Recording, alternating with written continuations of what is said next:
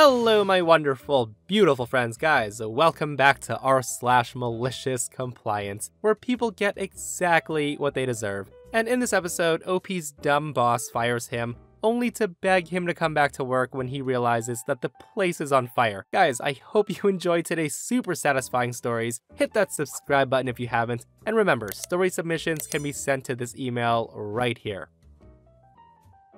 So this is my grandmother's story. My family's been telling this tale for decades. Grandpa himself told it to his daughter's fiancé as a lesson in not underestimating his new bride. Grandma told it slightly different to my mom when she and my father were engaged. This is somewhere between the two versions. It's a lesson in be careful what you wish for, as you might just get it. Personally, I've always thought this story was hilarious. So my grandparents were very old school. Grandpa got a job working for John Deere as a teen, and he worked way up the ladder to become foreman, then manager. Grandma was a typical housewife in the 1950s, and was held to typical housewife standards. She was to cook and clean and be prepared to entertain Grandpa's business associates at a moment's notice. It was also her job to make sure the children were taken care of, and never got in her husband's way.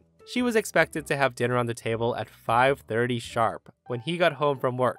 Her house and herself were to be impeccably kept at all times, etc., etc. They were progressive and well off enough that Grandma had her own car. She was expected to use it to run household errands, to take the 4 kids to appointments and such. It was important that her husband not be bothered with such things. The household and family were her responsibility, as he had a job. Well, one day, Grandpa arrives home from work. And not only was dinner not on the table, but Grandma wasn't even there. The kids, who were teens at the time, hadn't been fed, and their homework was still on the kitchen table. There were unwashed dishes in the sink, and a dozen other little chores that hadn't been done yet. Most importantly, Grandpa was inconvenienced. He'd been home just long enough to let his frustration stew into anger when Grandma's car pulls up into the driveway. He then begins shouting at her before she even had the chance to set down her purse and take off her jacket. He rants about all the things she hadn't done because she was out running around when she should have been home, taking care of the house and making his dinner. He told her he worked very hard all day to provide for the family, and was it too much to ask for a hot dinner when he got home?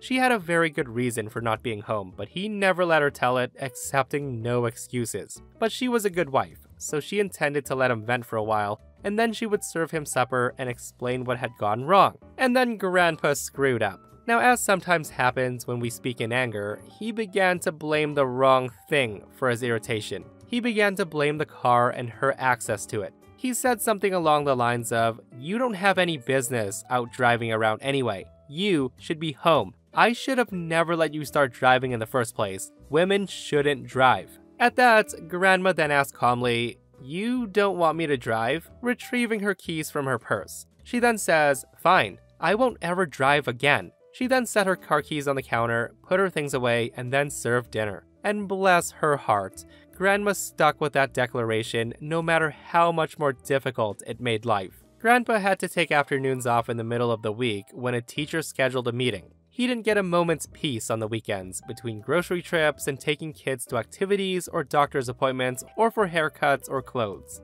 And he had to drive Grandma to every Saturday salon appointment. Previously, Grandma had taken herself and the kids to church, letting him sleep. Now he had to wake up early on Sundays to take them all himself. Now, a thing about Grandpa was that he's as stubborn as his wife. He held out, expecting her to apologize and ask for her keys back, but she never did. Instead, she simply rearranged the household schedule so that he could handle all the driving. So months later, after never getting a single weekend to relax, and after having dinner pushed back nearly every day because he had to drive someone someplace, he finally gave in and apologized. Now, he tried to tell her that he was wrong and that she should start driving again. He tried to tell her that he appreciated all she did to make his life easier. He all but begged her to take those keys back. Now, I suspect that Grandma had always disliked driving because she never did take back those keys. Nothing Grandpa said or did could convince her to get back behind the wheel. He said she had no business driving a car, and she was gonna hold him to that declaration, no matter what. So for over 50 years, until the day she died, Grandma never drove a car again, for any reason. Not after the kids graduated and moved out, and not after Grandpa retired. Even after Grandpa's death in the 80s, she still refused to drive because, quote, "My husband always said that women shouldn't drive." Guys, I love this malicious compliance so much, and I love how petty Grandma got. Like, not driving for 50 years just to inconvenience your husband is god-level petty. And this person says, "My granddad said something similar to my gran, and she went out and got herself a motorbike." Okay, so my dad was visiting us for Christmas, and as usual, I got him to share some stories about his youth, and he shared a time where he used a malicious compliance to not only shut up one of his bosses, but to get him in trouble. So many years ago, back when Dad was a college student, he earned extra money for a living by working at a car manufacturing plant. The state at the time was a closed shop, which meant he had to join a union to work, unless you were in an executive position. So one of the rules said union set up at Dad's workplace was that no employee could work certain positions unless they had been trained for it. This included positions such as forklift operator and trash compactor. This was included in the contract and was a no-break rule. So enter George, the manager. Made up name. Unlike many in this thread, George was actually a nice fellow, but to quote Joseph from It's a Wonderful Life, he has the IQ of a jackrabbit, and didn't always think things through. So one Saturday afternoon, Dad comes into work and George pulls him aside and says, "Hey, I need you to do me a favor, son. The trash compactor is jammed and I need someone to crawl in and unjam it. You're the smallest of us, so it shouldn't be a problem for you."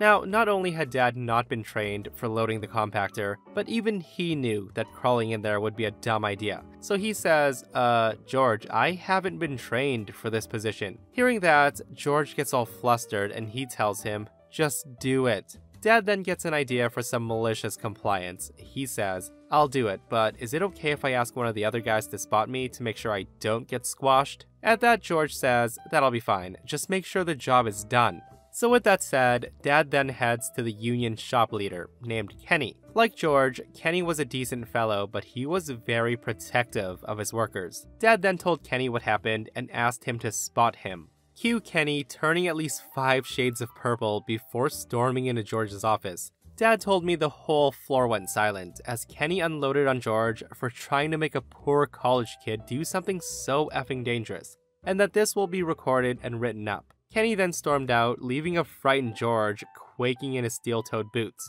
The compactor did end up getting fixed, without someone crawling into it, and George always asked if people were trained for positions before asking them to do it in the future.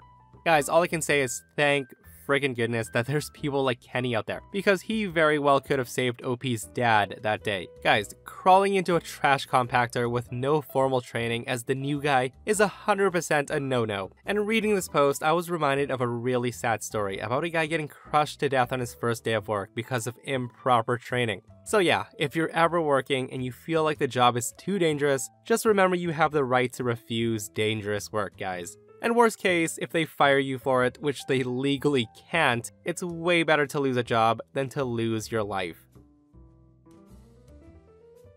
So this was around 10 years ago. I've always been very technical minded and was able to read blueprints, construct complex devices, weld, and other things. I took a high-paying job with a company that made several things for railroads. The job entailed most of my skills I mentioned above. It was a very small department. In fact, there were only 2 to 3 of us. But we got along great, and we challenged each other, which led to higher production. Sadly, one of the other guys in my department left for a better job, which left me by myself. My supervisor was great as well. He liked to joke around with me, left me alone to focus on my work, and had my back when I needed him. We actually assembled signal enclosures and mast and ladder houses for railroads. Fast forward 3 years later, and the owners buy a much bigger location and move the whole company. As you might expect, several departments get shuffled, and my department gets folded into a completely different department that has no clue what I do. At first, it was fine, but it starts to go pear-shaped pretty quickly. My supervisor seemed good at first, but I quickly realized that he's a snake in the grass. For example, I had to help the prototype department assemble a new lighter type of mast and ladder house. So I'm printing out issues and suggesting fixes, etc., and the supervisor's not happy. He keeps coming over huffing, groaning under his breath, standing over my shoulder, etc., etc. The guy finally interrupts me and asks in an angry voice, "Hey, how much longer will this take?" I responded, "I have 4 more hours today and 8 hours every day after that." He then looks puzzled, so I explained, "This is my department and this is where I work. These are my responsibilities, so if it takes 2 months, that's how long it takes." Now, almost as if to get the last word in, he says, "You will work where and when I tell you," and storms off. The next day, I'm called into the office and they force me to sign a letter that states I now work with my new supervisor in his department. Now that's fine by me. I watch from a distance in my new department as all the stock, hardware, parts, orders, etc. of my old department begin to rack up.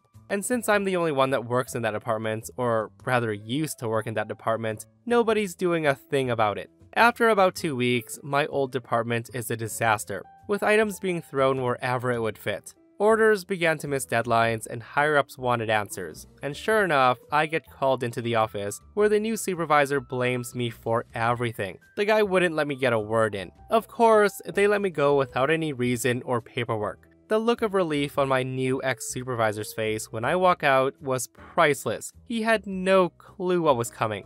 I leave with a smile plastered to my face, because I knew something they didn't. I was the only one that knew how to build the mast and ladder structures. So with that, I relaxed at home for around 2 weeks, because I knew I'd be getting a call from them. I ignore the first dozen calls, and then I answer and they say, "Can you come back and build, train new hires, etc. for your department?" At that I say, "Sure, I can do it for $20,000. Now that might seem like it was a lot, but it wasn't. They made millions from these. So there was really only one option, to pay me $20,000 or lose millions of dollars. Long story short, they went back and forth with me, but they finally conceded. I received $20,000 for 2 days of work, and they were helpless. The cherry on top was that my new ex-supervisor was fired for being a nitwit and costing the company $20,000. Guys, I absolutely love the stories where stupid bosses fire employees only to find out that said employee is the only one who knows how things work. Like, talk about power tripping like a little kid, right? No, you work for me in my department. This isn't your department anymore, OP. It's also no longer yours anymore, sir. Okay, so this story happened in the early 2000s when I was working for my uncle's fencing company. So customer A purchased a newly constructed home. It was a cookie-cutter home, everything builder grade. The land plots were divided only by fluorescent orange marking spray paint, hardly official. So my uncle submitted a bid per customer A's request, and we got the project. We had the lowest bid, around $1,200 lower than the competition. The caveat was we collect full payment up front. Not a deal breaker for customers, as we accept credit card payments. During that time, my uncle had just left his previous job as a land surveyor, and his specialty was property line surveying. So the estimated property line, marked by the above-mentioned orange spray paint, was nearly 2 feet off on one side of customer A's property. My uncle makes the necessary adjustments and markings, and we start digging the post holes. Customer A makes a surprising job site visit and inspection. He sees our post holes and he turns beet red. He then rushes towards us and starts dropping F-bombs left and right, saying, "What the F are you idiots doing? You are giving away part of my property to my effing neighbor. Can't you effing effers see the bright orange mark on the effing dirt? I want you geniuses to fill up these holes ASAP and dig right where the orange lines are. I want my fence directly on top of the orange lines." Now, hearing him scream at us, I just about lost it, and I was about to get in his face. My uncle stops me and he tries to explain, saying, "Hey, the orange lines are off." And that's when the customer interrupts him and says, "Hey, I'm the one paying here, not you, so you follow my effing directions." Again, my uncle tries and says, "Hey, please let me explain." And he says, No. I have paid you in full. You are not paid to explain. You are paid to build my fence exactly the way I want it, where I want it. This effing conversation is over." So with that, he then drives off and my uncle looks at me with a malicious smile. He says, "OP, let's grab an early lunch and we will give him what he wants." At that I shrug. So over lunch, he calls my aunt, his secretary, to have her draft up a new work order contract. In it, it's explicitly and officially noted that the fence will be erected 22 inches east of the official property line, and that the customer will shoulder full responsibility and liability should a conflict arise, either with their future new neighbor or any other party. My aunt emails the contract to customer A, and my uncle and I have our 2-martini lunch hour. My aunt then calls me and says the idiot has signed and emailed the new contract back to her. And now we have a paper trail, so we go back to the site and continue working. That same afternoon, the guy pays us another visit and says, "Hey, I'm just checking to see if you decided to follow my instructions. You idiots didn't wait for me to sign the new contract before resuming work, did you?" I tell him we sure did. As he turned around to leave, I can hear him mouthing something saying, "Effing idiots." Upon completion 3 days later, he signs off that the work was satisfactory. The guy was still an a-hole, refusing to acknowledge my uncle or I when we thanked him for his business. So 4 months later, he contacts my uncle again, requesting for him to bid on a new project. And yep, you guessed it, to move the existing fence on top of the official property line. We gave him an unreasonably high bid and still secured the project. This time around, he was a teddy bear throughout the entire project.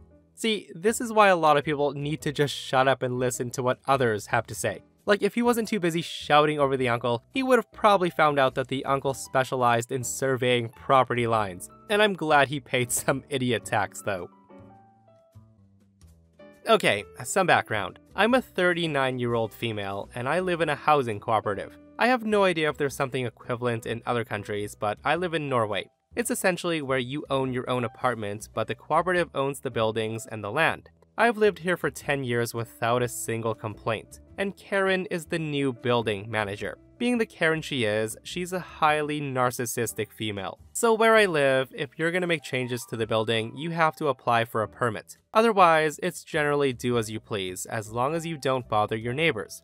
Anyways, I put up a small greenhouse on my private patio, as many others have done, but not this exact type. This was an aluminum construction, not a frame with a loose plastic cover kind. The building manager, who's best described as a triple Karen, threw a fit. Now, she actually watched me spend 3 days assembling the greenhouse, then the day it was finished, she called me throwing a fit. Now, it wasn't because I put up a greenhouse, but because I'd used screws to fasten it to the patio for stability. Apparently, I wasn't allowed to use screws on the floorboards, as this was considered changes to the building in her mind. And I had destroyed the floorboards. Never mind, the whole patio was built with, wait for it, screws through the floorboards. Now, screws in the walls were okay, she told me, in my response to me asking why she'd put up shelves on the patio herself, but not the floorboards. Apparently, the difference was monumental, and everybody should know this. Now, nowhere, literally nowhere does it say that fastening things to floorboards or putting screws in the floorboards is not allowed.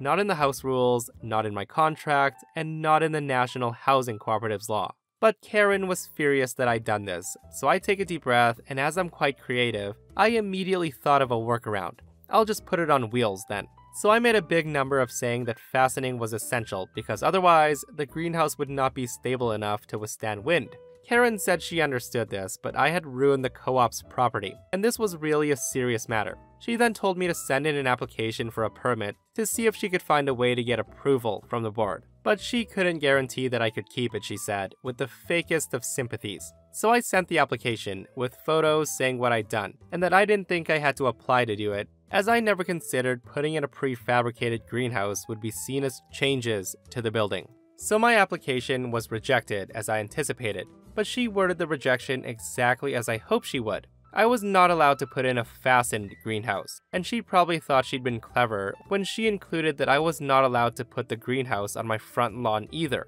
Now, I had worked the it needs to be fastened to be stable angle hard, because I hoped she, as the Karen she is, would fall for that reverse psychology. So I proceeded to put the greenhouse on wheels. I made a frame from 2x4s and put 8 small furniture wheels under the frame. I then lifted and screwed the greenhouse onto the frame. I then put some boards on the sides just above the ground to stop the draft, and boom, I have a mobile greenhouse. I can slide it all over the patio. I then put some hooks in the walls and used transport straps to secure the whole thing to the wall for stability, as the walls were okay to put screws in, remember? So in effect, my greenhouse is now in the exact same location, only it's 4 inches taller and with ugly blue ribbons tying it to the wall. And now the patio has 22 open screw holes, ready to be filled with rainwater in the fall. But oh well, as she's repeatedly told me, it's not my patio.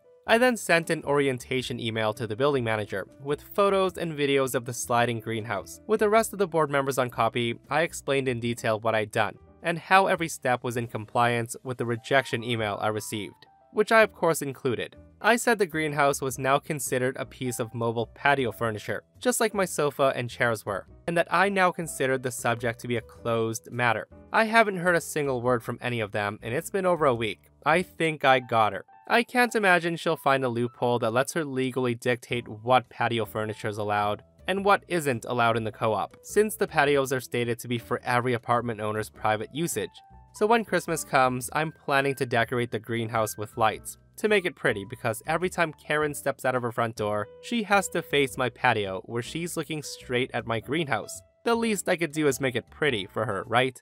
And that, my friends, brings us to another end of our /malicious compliance. Guys, I hope you enjoyed today's satisfying stories. If you did, hit that thumbs up. And if you missed the last episode on the channel, I'll link it right here. A new neighbor moves into Opie's apartment and acts like she owns the whole freaking building. It's such a crazy story, so go check it out if you haven't. And myself and Stevie Boy will see you guys in the next one. We love you.